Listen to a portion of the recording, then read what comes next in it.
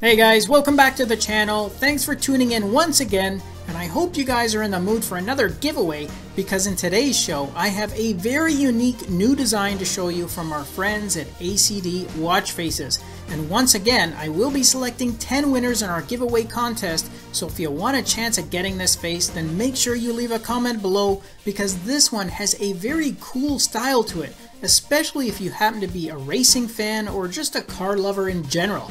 Okay, enough of my jibber jab, let's go check out this new design called ACD Car Dashboard 2. Alright guys, I think this one has a very nice design to it, and yes, it is definitely outside the norm of a typical watch face, but I like it when developers think outside the box sometimes, because you know that they're really having fun then, and you also get a really good glimpse of those creative juices at work. Now this face is set in that car-inspired theme, as all the dials and the gauges on it kind of resemble the display features that you'd see on a car's dashboard. And in case you haven't noticed it quite yet, this is actually a hybrid face. The digital time is there at the bottom, and that can be set in a 12 or 24-hour format, but then you have a 24-hour analog clock for that large dial that wraps around the bezel. Again, it's a very creative way to incorporate both time formats while staying true to that car theme. Now that medium-sized dial in the center shows the current minute, and then that very small dial right in the center acts as your seconds counter. And along those dials you have a battery power gauge on the right, a day indicator for the top area, and on the right is your daily step progress. The remaining activity feature is identified there right at the bottom of the face, and that shows your step count right next to the full date as well as the digital time.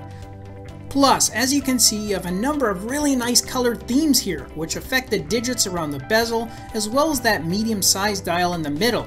And the shading for that dial looks fantastic as well, as it's very detailed and realistic looking.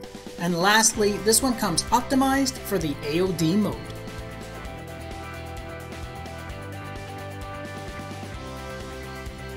And if you want more information on the watch face that I reviewed today, then simply do a search in the Galaxy App Store under the name of this face. The full details, including the direct link, is included right in the video description. And I'm also going to be giving away free coupons to random and lucky viewers that comment below. I'm going to leave a reply under the winner's comments to let them know exactly how they can get a coupon. As always, good luck to everyone, enjoy the rest of your day, and I'll catch you guys in the next episode.